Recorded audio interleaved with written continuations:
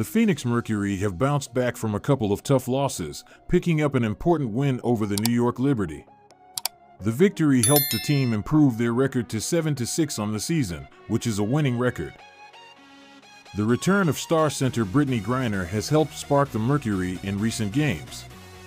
Griner's presence has been a significant boost for the team, both on the court and in the locker room. Following the win over the Liberty, there were reportedly some celebratory fireworks in the Phoenix locker room. Diana Taurasi, the 42-year-old superstar for the Mercury, led the way in the win. She finished the game with 19 points, 9 rebounds, and 5 assists.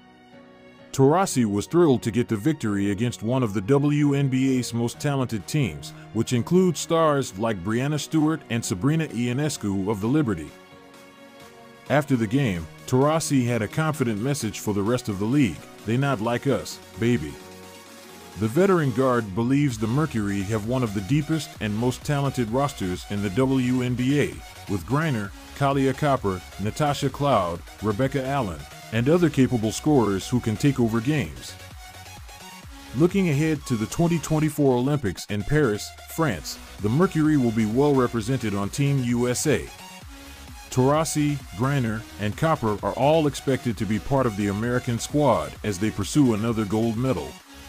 Taurasi, a 3-time WNBA champion, knows what it takes to win consistently at the highest level, and she is confident the Mercury can continue to be a force to be reckoned with in the league.